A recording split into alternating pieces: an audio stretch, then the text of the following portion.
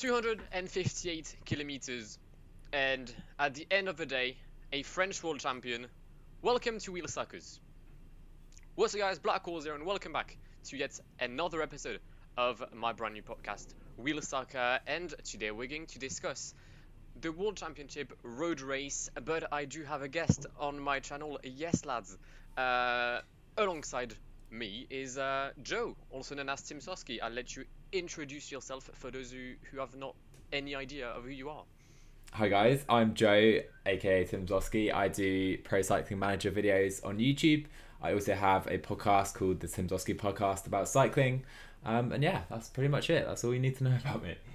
It is. It really is. He's not that interesting. Very uninteresting, I'm afraid. I'm kidding. And for those who want to take a listen, I was actually on his podcast 2 or 3 days ago, depending on when this actually gets out, to preview the race so that you can listen to that and see how wrong we potentially were when it came to our predictions. But this podcast is going to follow a simple plan. We're going to take a look at the race, do a quick recap, and then analyze what happened, and yeah, just go back on our predictions. Alright, so in the breakaway today, we had 7 riders, I believe. Now we all know that the breakaway rarely does anything on the World Championships. I mean, I think I can't remember of a breakaway that actually had any impact, or at least an early breakaway that had an impact on the race. But we had 7 different riders, as I said. We had Jonas Kor, Torstein. I'm gonna go a guess and say Train. I don't know. I'm not from Norway. Please do not attack me if I pronounce that incorrectly. Yuki Arashiro, Ulises Castillo, Daniel Fomenik, Edouard Michael Grossu, and Marco Friedrich. They lasted around 150 kilometers, I think, maybe a bit more. But I think we all knew that the race would potentially play it in like the final 80 kilometers. I think you'd agree with me on that, Joe. Oh, definitely. I think everyone, even the guys up the road, knew it was unlikely they would really have an impact in the final. Yeah, I mean, again, like it was a tough course, tougher than I anticipated and than I expected. I think that's probably why some of our predictions might have been a bit off. But again, we'll come back to that in a few minutes. But there was one key thing during the first 180 kilometers, but with 2 teams maintaining the pace in the peloton, Belgium and France. Belgium obviously pacing for Wout van Aert, actually organized around a leader for once, which was a change compared to the previous years, and I think it kind of helped Belgium in the race. And also France obviously pacing for Julien Alaphilippe, France with a dedicated team around the leader of the Conan Quick-Step. And I mean, it went quite quickly, nothing really happened, and then when we entered the final 60-70 kilometers, we had one incident, which I think was Tadej Pogačar. I don't know if he had a puncture, but I know he changed his bike. And then we saw Luka Mesgec pacing a lot during the Mazzolano to launch an attack from Tadej Pogačar with 45 kilometers to go. And I did not anticipate that at all. I didn't think Tadej would attack this early. And if he did, I was maybe expecting him to get some support, but he didn't. And Belgium chased him down, France chased him down. I think Tige Benoot and Guillaume Martin were the main 2 guys. And to be fair to Tadej, he did very well. He held on, I think, 20-25 kilometers on his own, something along those lines, with a peloton going full speed ahead, trying to catch him, and he held on until an attack from Tom Dumoulin in the final lap of the race. France decided to bring everyone back with Guillaume Martin. Amazing work, by the way, by the leader of Cofidis.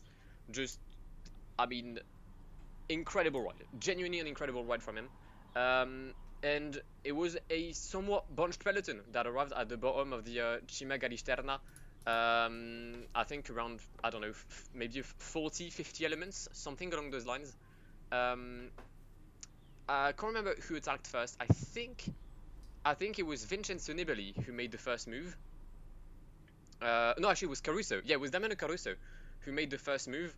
Van Aert tried to chase him down. Van Aert then chased Vincenzo Nibali. There was a lot of attacks around the Squalo everyone being quite careful because we all know how good he is when it comes to downhill portions. And then there was 10 riders, everyone kind of looking at each other in the Cima Galisterna in the final slopes. Okay. And then Julien happened.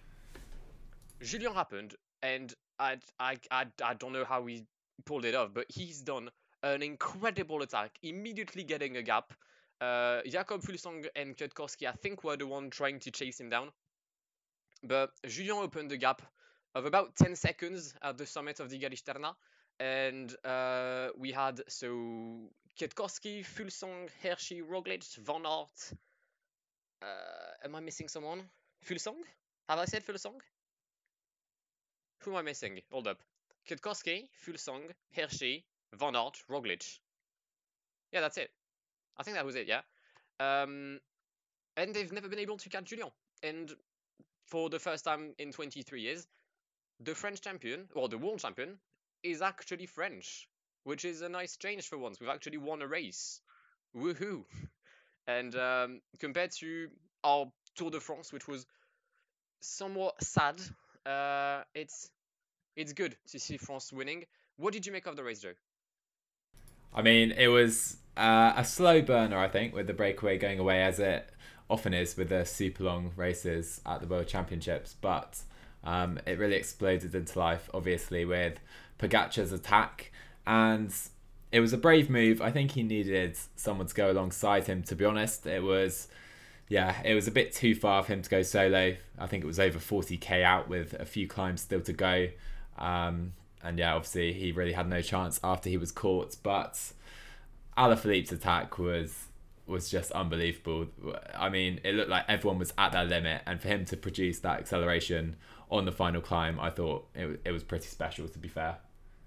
Yeah, I'll have to agree. That move, I mean, we all know the punching qualities that Julien has as a puncher, right? Obviously, but he really stepped up his game, and compared to the form he showed on the Tour de France, sure, he won in Nice, but that was something else. And I'm pretty sure I said in my prediction that if Julien wanted to get a result, he'd have not only to be strong but to be smart, which is not something he had shown actually on the Tour de France. I think he was quite smart in today's race. I mean, Guillaume Martin just working like a mad lad for him.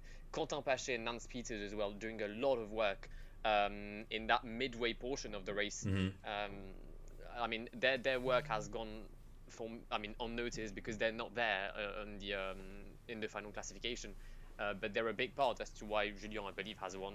And I haven't even said the podium, but Alaphilippe wins ahead of Wout van Aert and Marc Hirschi. Kwiatkowski, Fuglsang and Roglic round up the first group with Michael Matthews, Alejandro Valverde, Schachmann and Caruso to complete the top 10. I think we're going to go a bit deeper now into the race. I feel like we don't really need to talk about the first 200 kilometers.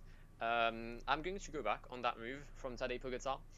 Do you feel like it was an attack for himself or a move to either push the teams like Belgium and France to lose riders around their leaders, or just to set up someone like Primož Roglic? I mean, there was two ways they could have played it, I feel. Slovenia, they had obviously Pogacar and Roglic, and they needed it to be a high tempo for one of those guys to win on the climbs. Or they could have played a bit more conservatively and ridden for Luka Mezgec, which obviously they didn't do in the end. And having Pogacar and Roglic, I guess, means you can use one up and, try and send one up the road, see what he can do. If he wins, great. If he's bought in, then the other technically should have just sat in the wheels and maybe feel a bit fresher. And it proves to be the case because Roglic, he was there in the final, just obviously didn't quite have the acceleration to follow Alaphilippe, but Roglic was right there, which it did surprise me a little bit because he did fade a little bit towards the end of the Tour, as we know all too well. But yeah, it was good to see Roglic right up there. It was actually surprising. I expected to see the other. I expected to see Roglic up the road to seize up a move for Tadej. I didn't expect to see Tadej making the move for Roglic. And one of the things as well, you mentioned Luka Mezgec. For those who've watched the preview podcast, Luka Mesgec was actually on my podium. But first of all, I fully underestimated the course. It was much tougher than I thought. Like genuinely, it took me by surprise. But also, I feel like if you hadn't ridden quite hard and tried to put a high tempo, you were basically setting yourself up to sprint against Wout van Aert. No matter who you were, Wout van Aert would have made it. And even with that high of a rhythm, Wout van Aert managed to finish in the second group or first group, as you want to call it. So I feel like it was the smart move from Slovenia to attack. Primož didn't have the legs to follow Julien, but no one did. Then he got absolutely battered in the sprint. But I mean, I think Slovenia played well. I don't think any of, I mean, I don't think anyone had them as winners. But they've showed their colors. And actually, speaking of colors, we're gonna move slightly from the analysis, but we have to talk about the kits. At least I do. I mean, can we have some change? Because Belgium, Colombia, Australia, right? If your TV doesn't have bright colors, I was watching on my phone, right? And my phone is not bad, but it's not like 4K, Ultra HD, all of that. I cannot distinguish. Is that a word? I think it is. That's I cannot distinguish the kits. Colombia and Belgium are the same, right? Australia, if you've got like cold colors, same kit. France, USA, Italy, it's the same kits. Please change. I don't know. Have something that resembles your flag. Italy, I know, like your La Squadra Azzurra, you wear blue. Your flag is green and red and white. Please have a kit that resembles it. It would make my life so much easier. Because at one point I was like, oh, attack from someone from the USA. No, it was Damiano Caruso. I mean, yeah, the USA kit, it doesn't really resemble their flag at all, unless I'm mistaken. Shocking. But Caruso actually leading Italy. That's a nice transition. But Caruso leading Italy in the classification in 10th place. We had talked in the preview about their chances, and we mentioned Ulissi, we mentioned Bugioli, we had somewhat mentioned Nibali. We haven't really talked about Damiano Caruso. We didn't, and he was fantastic at the Tour, wasn't he? I think he got top 10 in the end. He did. On the final TT, yeah, finishing in 10th. And he was, it was the Stage Lopez one where he was on the front, literally with the final GC guys, and yeah, he was so impressive in the mountains at the Tour. And a different course today, he is in fantastic form, it has to be said. Yeah, he was setting Mikel Landa on the Col de la Loze when Mikel Landa crumbled. But yeah, if there was someone from Italy to be in the top 10, I probably wouldn't have put my money on Caruso at the start, although it looked like a smart pick because he was the rider in form. I have no idea where Diego Ulissi finished, but I think it's outside of the top 50. It's actually 47th. So yeah, an interesting one for Diego. I thought he had the legs to go a bit better than this, but when you take a look at the top 10, it's a very competitive top 10. There's not a rider there that doesn't deserve a spot. There's not. I mean, I talked about having always that rider that is in the top 10 and you didn't expect it. There's none really that year. Valverde in 8th. You have to mention the lad is 40 years old. Yeah. He's 40 years old. And he's done this. I mean, massive shout out to Valverde. I didn't see much of Spain in the race, but they've got 3 riders in the top 20. No, Mikel Landa tried to attack at one point. Yeah, I think he attacked on the was it penultimate climb? I think it was. I think he was trying to set up a move when well, I think he followed Vincenzo Nibali when the two of them attacked, and Landa finishes with Nibali just behind the G2 group of Michael Matthews. Speaking of Michael Matthews, I don't think he could have done any better today. He rode brilliantly, and it was going to be difficult for him. He had, I think, Richie Porte there until the final climb. Porte had a good race as well, but Matthews, if he was in that final group, I think he'd have taken it if he managed to stay with the front guys. He showed in the sprint against Valverde, Schachmann. He's a level above in the sprints compared to those guys. He just didn't quite have it to stay over the hills, and it was a shame for Matthews. I thought he'd do really well, and he did have a great race. Just so close for him. I mean, like, yeah, we both had him on the podium, but for him to be seventh, ahead of some riders like Schachmann, Valverde, Nibali, Tom Dumoulin, it's still a big achievement. It really is. And had the race been a bit easier, he most likely would have been up there with Wout van Aert fighting for that podium, potentially getting third, which would have been good for our predictions. But yeah, is there anything else you wish to talk about in the post-race analysis? So yeah, we mentioned Alaphilippe riding a smart race, which he certainly did, and also the Pogacar attack. And we said that was a decent move for Slovenia. I wonder if he could have left it until the following lap to make that attack, because it was a big move, and I think the peloton, even knowing it was Tadej Pogacar who's just won the Tour de France, they thought it would be a big ask for him to go solo from that far out. And if he'd left it until the final Mazzolano climb, where I think we saw the attacks of Varane and Landa, it maybe would have been more difficult to go clear, but I think that could have worked better for them. I think that's a slight change in tactics I would have played if I was Slovenia. And if Pogacar wasn't able to go off the front on that climb, then potentially he could have played a bigger role in the final as well. Yeah, I agree. And also, it's a game of if. Obviously, we don't know what would have happened. But had Pogacar not attacked in the penultimate lap, some riders such as Luka Mesgec probably would have still been there. And I mean, I'm not saying he would have gotten podium, seeing the course, but potentially the race would have been played differently. Because I feel like at this point, Belgium probably wouldn't have chased or wouldn't have paced that much to ensure Wout van Aert would have been like the maximum of his capacity, and it would have been the likes of Alaphilippe, Hirschi, Kwiatkowski to try and make these moves, but potentially would have more riders in the first group because the tempo was quite hard because people was chasing Tadej Pogacar, and I think a lot of riders got some heavy legs due to that. But that's a very valid point you're raising. Just before we move to the predictions we had, who's the rider that disappointed you the most, if there's the rider? I mean, I think there are a few, to be honest. I did make a prediction about a certain British rider who didn't. I mean, it was a big ask for him, but he didn't quite do as well as I thought he could do. We mentioned Ulissi as well. Mm-hmm. He was very disappointing, I think. I mean, the parcours were almost perfect for him, so it was a bit of a shame to see him so far back.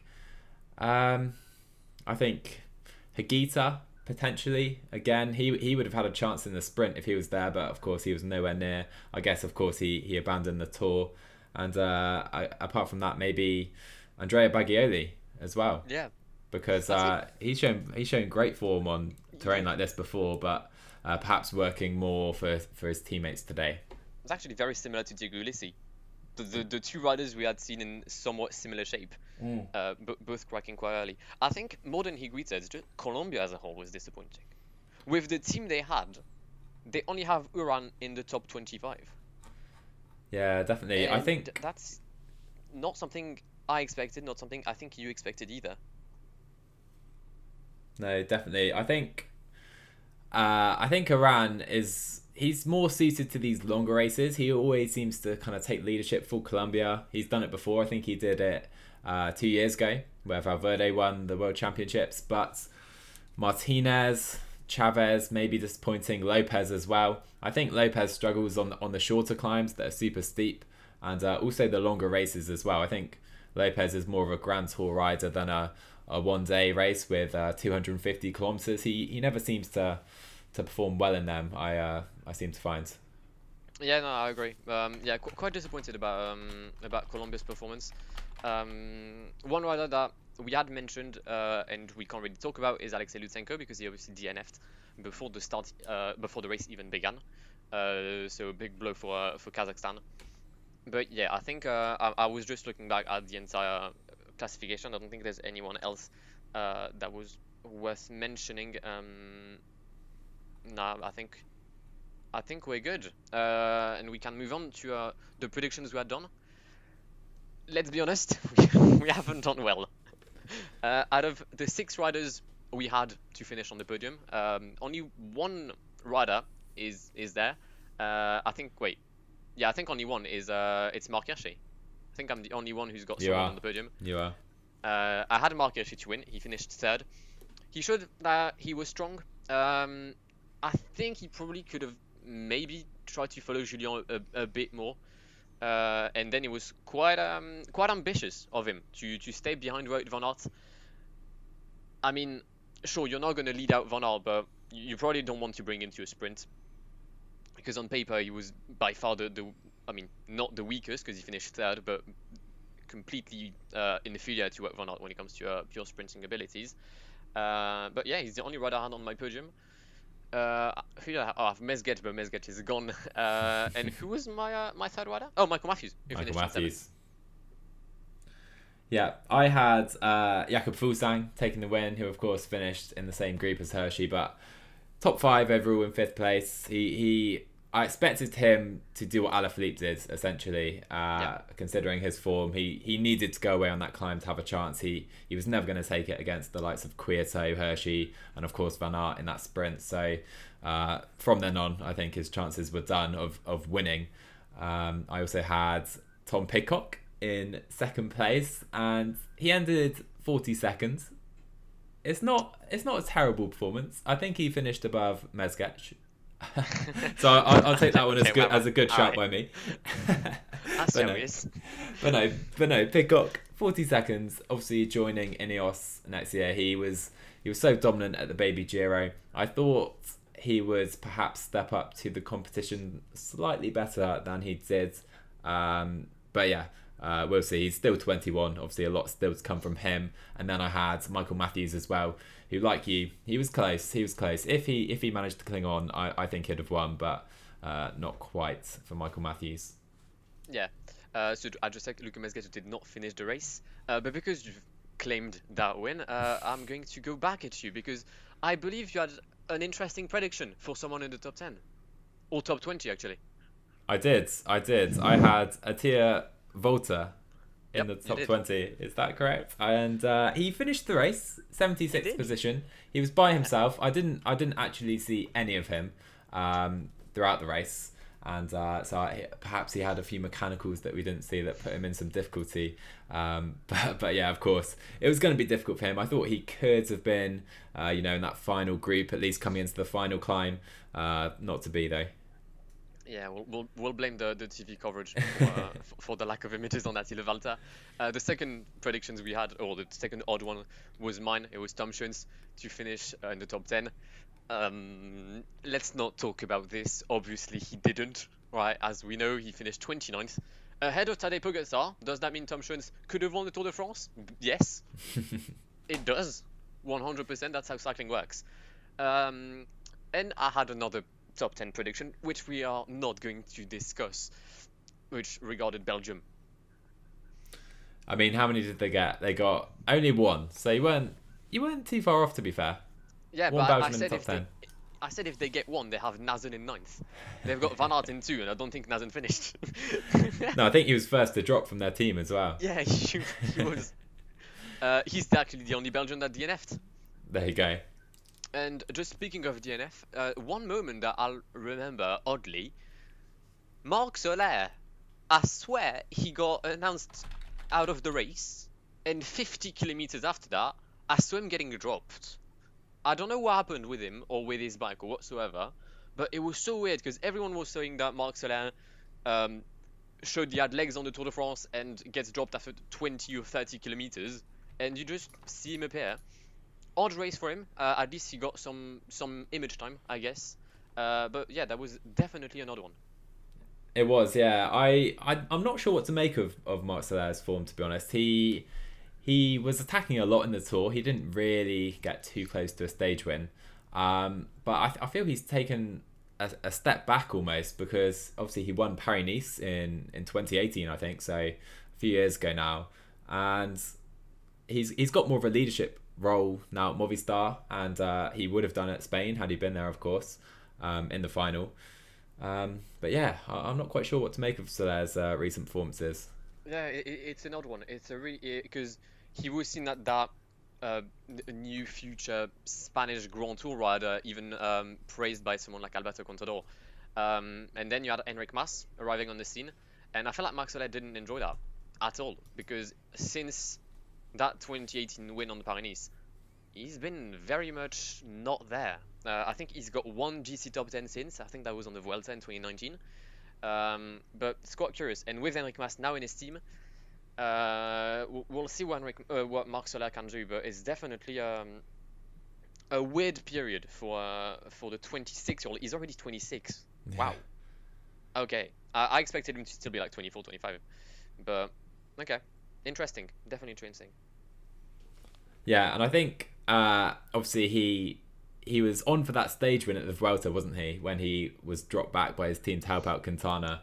Maybe that's just he's given up with motivation. That's just potentially at least with this team. I don't know what it is. I mean, we all know Movistar's tactics on the smartest. But when you have someone like Marc Soler in your team who doesn't even do the smartest plans, it's definitely not something you. I mean, it's a combo that isn't it's not match made in heaven. I think that's the saying, but it definitely isn't one. No, definitely agree with that. I think his contract ends next season at Movistar. I mean, it depends. I think a leadership role is there for him at Grand Tour if he just shows his old form, really. I think he'll get leadership at the Giro or Vuelta potentially this season. So yeah, we'll see. We'll see how he gets on. I could see him in a team like Bahrain or UAE. Maybe not as a leader for UAE, but I could see him maybe working for Landa or for Pogacar and getting his own chances on like less important races like a Volta a Catalunya. No disrespect to Catalunya, but it's not a Grand Tour. But yeah, no, I agree with you here. So, looking at the results, or even the race, was there anyone in particular who stood out for you as a surprise package that did well? I know you mentioned in the preview podcast that there's always a rider in the top 10 that no one thought could be there. Didn't really happen in the top 10 this year, but was there anyone else in the race that did particularly well that you didn't quite see coming? Honestly, if we take a look at the results, not so much. I mean, we talked about Valverde being in the top 10 at his age, which is surprising, and I mean, I can't praise it enough. Maybe Valgren in 11th, doing well for Denmark. Geschke in 17th. But apart from that, there's not that shocking result that we often see. I'll have just to say a few words. Tish Benoit has done an incredible race. He paced. He was the one mainly like doing the chase behind Tadej Pogacar, and then he tried to come back and help even more when it came to the final lap in Di Mazzolano and Di Cima Gallisterna. I think he finishes around the 30th position. Actually, he finishes bang on 30th. There you go. So good race from him, but no, there's not that result that I didn't expect. I don't know about you, but I'll let you take it away. Well, I'll mention Simon Geschke for Germany, who was there with Jackman until pretty much the final. He ended up in the top 20, and I don't know if it's as much as a surprise as it could have been a year or two ago, but Geschke's he's riding pretty well now into his mid-30s. So potentially Geschke, I would say. And looking at a rider slightly further down, I would say Markus Holegaard of Norway, if I can nearly get that correct, that pronunciation. But I think he finished top 30, top 40? 36, yeah. Obviously he wasn't right there, but he's a Conti Pro rider for Uno X, and I think he's in his mid-20s, certainly a rider to watch. He had a good race. I agree. I completely forgot about him, but he was in the leading group when the final lap arrived, which is not something a lot of riders expected. Like if I was to name someone from Norway to be in that group at this point, I probably would have said someone like Carl Fredrik Hagen, who didn't show at all on the race. But yeah, I will back your statement. Markus Holegaard finishing in 36th place was not something a lot of riders or a lot of people would have been able to talk about. And also, yeah, Geschke 17th. He's 34. He's in contract here, knowing that CCC will most likely fold. So doing well to show his colors. I don't think he's got a new contract or he's got any contract discussions going on. maybe a comeback at Sunweb. I think he used to ride for Sunweb, or at least when it was called Giant. But you could see a Geschke coming or staying in the World Tour. Still has a domestique, but he's definitely showing that he's got the legs and he's got what it takes to well, to prove his place and to show that he deserves a spot in the World Tour. I think that about wraps it up for this post-race analysis of the World Championships. We do have a packed week ahead of us for you lot cycling fans, starting on the 29th, so potentially today or tomorrow, depends on when this gets out, but we'll have the Bing Bong Tour. I won't bother previewing it because it's the Bing Bong Tour. We'll then have La Flèche Wallonne on Wednesday, Giro on Sunday, Liège-Bastogne-Liège on Giro on Saturday and Liège-Bastogne-Liège, sorry, on Sunday. Any guess at a winner for both Ardennes Classics? So the Flèche, obviously, it's interesting this year with so many races on at the same time. The Giro and the Big Mac Tour colliding with the Ardennes. We have a weakened start list somewhat compared to what we're used to seeing. So maybe we could see a surprise result. But I'm going to go for the Flèche with Dylan Toynes, however you say it, of Bahrain McLaren. He's going there with a strong team. We've mentioned Caruso. Maybe Caruso would have been a better shout. But he has Pouls, Landa in his team as well. But I think the Belgian, he was not picked for the Tour, and I think that annoys him. And I think a lot of people were surprised about that kind of non-selection from Bahrain. I think he could have been a great helper at the Tour for Mikel Landa, and I think he'll want to put some, just show himself again, and I think he could do that at the Flèche. Yeah, yeah, okay, I can see that. I obviously would have probably gone for someone like Julien Lafilippe, but it turns out he is not doing the race due to most likely a sheer lack or sheer amount of alcohol in his body, which is fair enough. I do understand the decision. I'm quite torn on the winner because as you said, the start list here is not the one you'd expect, and you've got more GC leaders than actual classic guys. So you've got the likes of Tadej Pogacar, you've got Miguel Angel Lopez, you've got Richie Porte, you've got Bernal, you've got Uran, but I feel like I'm going to back a Polish rider, Michał Kwiatkowski. He's shown on the Tour that he was strong. He finished 4th of the World Championships, just beyond Marc Hirschi, who could have also been my pick. Is Wout van Aert here? He isn't. Fuglsang isn't here. Yeah, I'm gonna go and say Michał Kwiatkowski to win for La Flèche. And for Liège-Bastogne-Liège, I don't think there's a lot of riders announced yet for the start list. So from what I can see here, I'm going to give Liège-Bastogne-Liège to Philippe Gilbert. Philippe Gilbert, love it. Yeah, love it. I'll go with Kwiatkowski for Liège-Bastogne-Liège, but I will say that an American rider will finish on the podium, and he goes by the name of Quinn Simmons. I thought you were going to say TJ Van Garderen. But we can dream. We can dream. A man can dream, of course. I don't even think he's going to do it, seeing his fitness on the Tour. But fair enough, yeah. I expected that bold pick of yours to happen. But all right. I think that about wraps it up for this second episode of Wheelsuckers. I do hope you've enjoyed it. If you did, then please do leave a like down below. I'll see if I can put this on Spotify. I have not figured out how that works, but I will one day. Don't you worry. But yeah, I hope you've enjoyed it. Follow Joe on all of his socials. I will link his channel, his Spotify, because there's his podcast, his Twitter, Instagram, his LinkedIn, and his VBM in the description. And I shall see you in the very near future. You'll have better content on my channel in the upcoming days and weeks. Expect to see a certain F1 team to come back on the channel. And I shall see you in the very near future. Joe, final word? Quinn Simmons, podium at LBL. I think we're going to end up on that. Have an incredible day. My name has been Blackwar, and goodbye. Pull up in the gold, I'm leading. But them other man need feeding. I don't wanna go Bombay. Them I don't know what I do when I go from Beeling. Leading the pack in black and I'm on with a bat. Snapping with a phone and dab. Boss up a man with a duster. Put him in the drip and sip blockbuster.